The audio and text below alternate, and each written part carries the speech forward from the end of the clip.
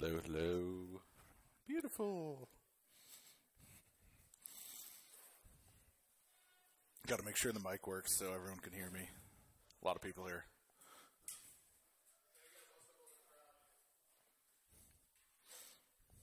Alrighty, guys. Welcome to the first 2019 SecIC. This is the 101. What is SecIC? I think everybody pretty much knows this, but we'll go over it anyway. We're SecIC, unaffiliated collection of informal meetups for like-minded security professionals. We're here to talk security. Fourth Wednesday of every month, and we are a registered 501c3 nonprofit. We have swag. Our merch monger will get into that. Disclaimer. We are an educational entity. We do not condone any illegal activity utilizing any information presented at SecIC, either during or outside of SecIC meetings. We do have a code of conduct. It's pretty simple. Don't be an ass. We have final say on what constitutes being an ass. If you have any issues, if anyone is being an ass, let us know. Challenge ideas, not people. We stole this from SecDSM, who stole it from SecIC. People have different ideas. It's fine to challenge ideas, but be respectful of each other. Disagree with the idea, not the person. Kind of, bit more specific version of don't be an ass. Business in the front, party in the back. Presentations are up here. Pete's on the side. We've got bathrooms in the back. We've got a bartender back there, so go back there and order your drinks and tip well. Yeah. Stairs. Don't fall down. Sponsor. No sponsor tonight. We do have sponsorship opportunities available. We do have a sponsor lined up for next month already, but March, skipped a month. March is open. So hit up that link if you want to sponsor. If you know anyone who wants to sponsor, give them that information. Tonight's agenda, 101, it's happening. News, next. And then the only thing we've got scheduled is Zach. He's going to teach you how to hack Dummerly and a questions for the red team segment. Is that my typo or yours? Probably yours.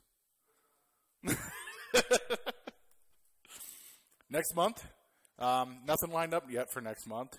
I think I'm kind of tentatively planning on doing something, but yeah. If you guys want to give a presentation, we'd love to hear it. Go to our website and submit a talk. So, yeah, we would love to have everyone here give a talk. If you haven't given a talk yet, you should do so. You guys will probably get tired of hearing us eventually. But doesn't have to be monumental. It doesn't have to be an hour long.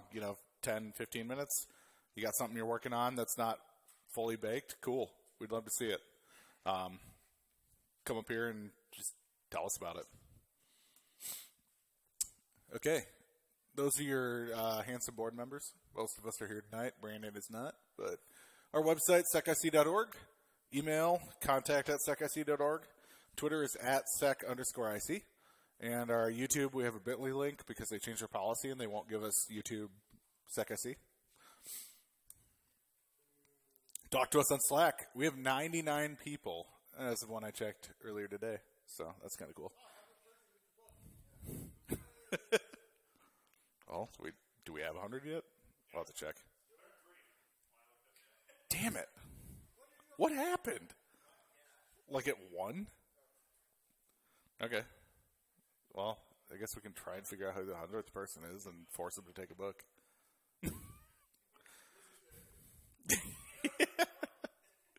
Alrighty, join our Slack if you're not on there. Go to SecIC.org and click Slack, or you can just scroll down. It's pretty easy to sign up. There's a sign-up box. Put in your email, then the robot emails you, and you have access. Upcoming cons. CypherCon is the first one. That is in Milwaukee, April 11th and 12th. I think I'm going. Dennis is going. I don't know anyone else is going, but I know Brandon went last year. I don't know if he's gone, but besides Iowa is next. It's okay. Greg's behind B-Sides Iowa. It's awesome. You guys should go. Students get a free ticket. Otherwise, it's pretty inexpensive. Come down to Des Moines. $20. Yeah. Next one is Circle City Con. I know a lot of us. That's one of our favorites. That's in Indianapolis, May 31st through June 2nd. The room block for that one is up. Room block for CypherCon is up too, but I don't know if anyone's gone to that. But the Circle City Con, the room block, you have to go to their Twitter page. It's not on their website. And yeah, Circle City Con's an awesome one. That's a full 3 days, 600 people. They do a lot of free training, so that's another one we like going to. So we usually bring a crowd. Brings us to the conference scholarship. This is a SecDSM thing, but they've extended it to us as well. When SecDSM competes for a black badge and they win a black badge, we've won some of them too. We won some of the Wild West Hack and Fest ones. What they do with those badges is then they put them in a pool, and you can apply for their scholarship to get free admission to one of these cons. So up here we've got GurCon, we've got ThoughtCon, Wild West Hack and Fest, DEF CON, and those two over there I think are Circle City Cons. So yep, we got 6. Yeah, 6 Wild West Hack and Fest badges. So yeah, so yeah, if you're a student, if you're new to the con life, not sure if you like it, whatever, apply. You might get a free admission. So up next, we got our merch monger, financial transparency report, news and jobs. Are you gonna do merch? We don't really have anything new or fancy. SecIC stickers, free. Yeah, is it anybody's first time? First timers get a free sticker. Everyone else gets a free sticker too. And then we have SecIC patches, because if stickers aren't enough, you have to patch stuff too. Yeah, those are $5. $5 for those, yep. And we got blockchain. Some SecIC blockchains that are still hanging out. Yep. Quite literally. That's a donation. Recommended donation is $5. I got a bunch of servers for sale, so This isn't your flea market. my cousin sells his Honda. You already sold your Honda. Okay. We won't be doing it on the road shirt soon. Yep. We'll do all kinds of sizes and watch the Slack channel for that. News.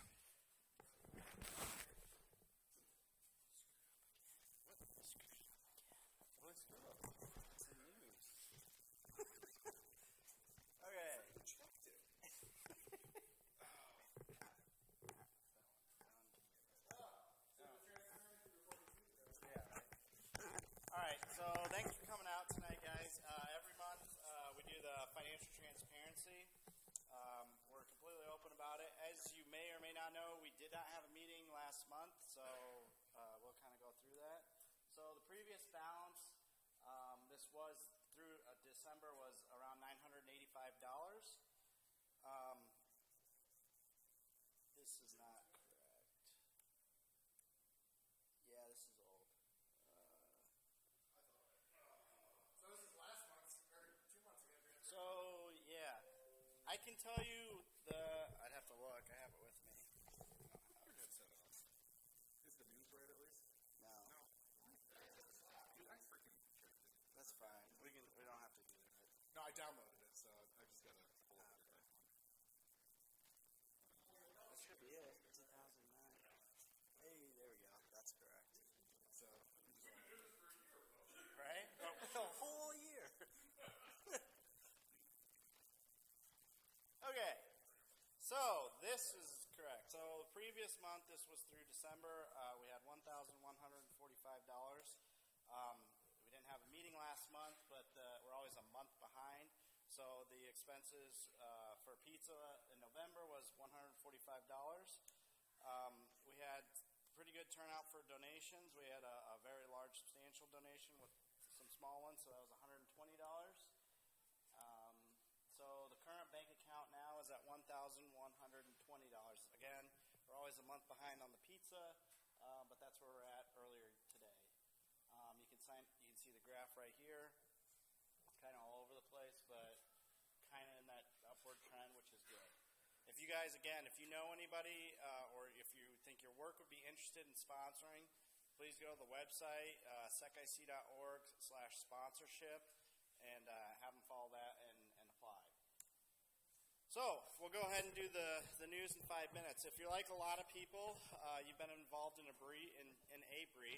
What was fairly common was that attackers would use the password in those breaches and email it to you and say, hey, your computer's been hacked and I've been watching you do some funny business on your computer. Well, in December, someone decided to blow that up. They came out with a bomb scare saying that there's a bomb in your building. If you don't pay $20,000 in Bitcoin, we're going to blow up your building. From what I read earlier today even, most of the emails came from Russia, but they're still figuring out who's behind that. I know that they said that the FBI, since you involve bombs, that the FBI was getting involved with that, so hopefully we hear something about that soon. There were a couple right here, weren't there? Yeah. It was very lot. There was like city services that were shutting, not here, but different places that were shutting down because of it. Again, last month, so some large news.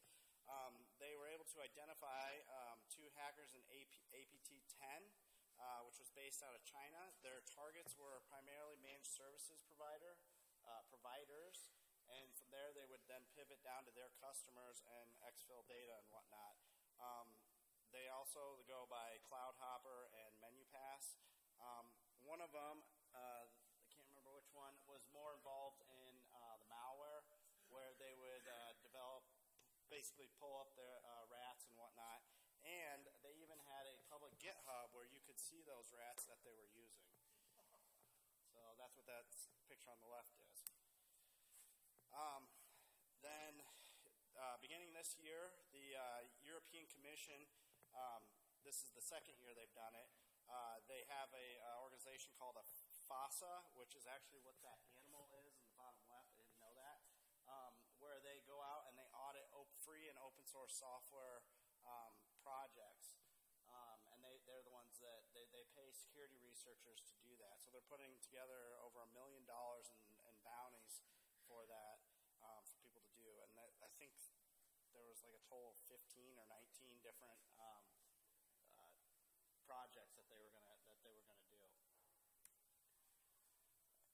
And then again, earlier last month, there was a hacker called the Hacker Giraffe, and what they ended up doing was they used Shodan, and they identified a bunch of printers that were directly connected to the internet.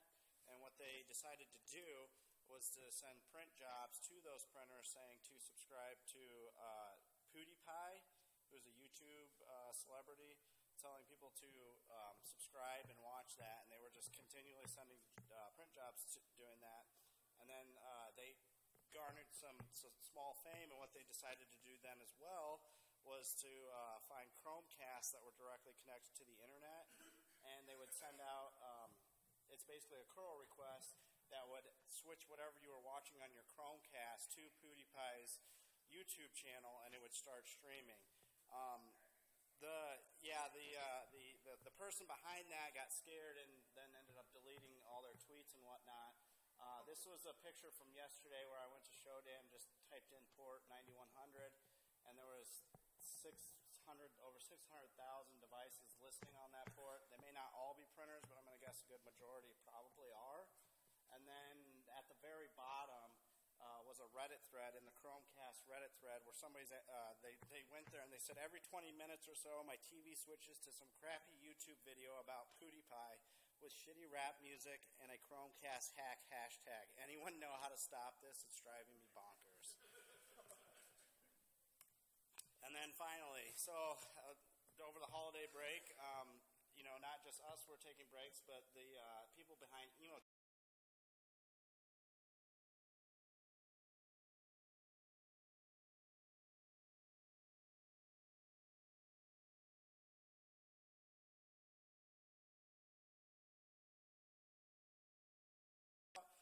They run 2 infrastructures side by side, so if they have issues with one, they can still go with the other. But usually when they take those breaks, they typically add new modules or plugins to their droppers. And the latest one, what they'll do is they'll actually check different blacklists to see if the IP address that they're sending from or the domain that they're spamming from is blacklisted, and they'll just go ahead and move on and not use that. One of the previous ones before that, modules that they use, is that they were exfilling users' data from their Outlook, so different emails and whatnot from there. Then that way they could target those users based off those emails. So keep that in mind.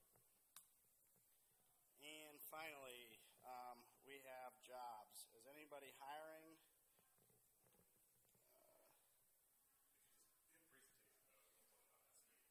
Yeah, but it's in the other one. I'll say yes. My company is actually hiring a couple folks in my team for. I got it. I don't have the postings yet, but I'll share them. And what company was? What company was that? SecureWorks. So there will be a job posting coming on the Slack's channel. I think there's What level?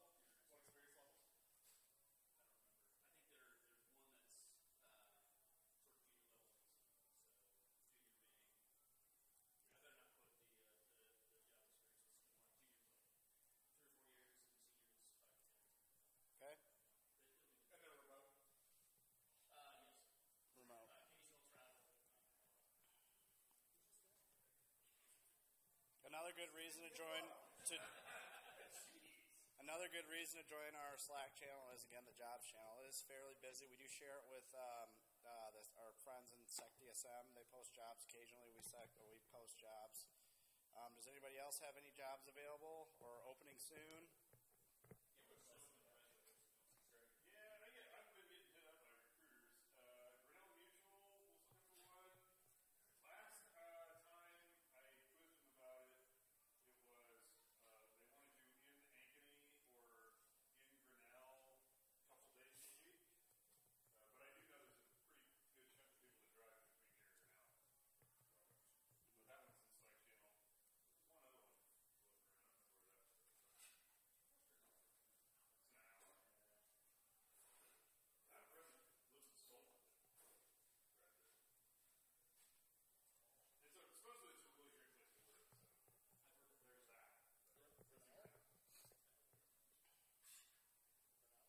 Yeah. I mean, my problem is it's right next to the Brownells, and so like paycheck. So it's like, Maybe they have like a corporate discount. I don't know. Just get a paycheck and go for it. Vigilance is hiring. Oh, that's who I was with. They're hiring an endpoint security engineer and a hub team analyst. Nice. And that's remote as well. Or no, looking either Cedar Rapids or Cincinnati. I'm pretty sure it's remote though. Yeah. I thought I was going to Who's that again? Oh, that was Right. Brian Stillies. He posted it to the old email. Yeah. He's a little slow to respond. He's busy as crap. He drives that. I'm just terrible at email. Pro Circular has some blue team opportunities, blue team being audit side. So if you want to sit down with people and quiz them on their IT infrastructure and check on that or that they're doing it. And then we'll probably have some IT positions opening up soonish. Q2. What about the you? Is there going to be an open position to you? Oh yeah. There should be. Pretty influential. Sorry. That was a diggy. Yeah. It's really postings right now, but there will likely be external postings. Yep. All right. Anybody else? Anybody looking? Yeah. Can you tell? Do you want to go ahead and just tell us a little bit about yourself and your background, what you're looking for? Pointers. I have formerly worked with RSM. I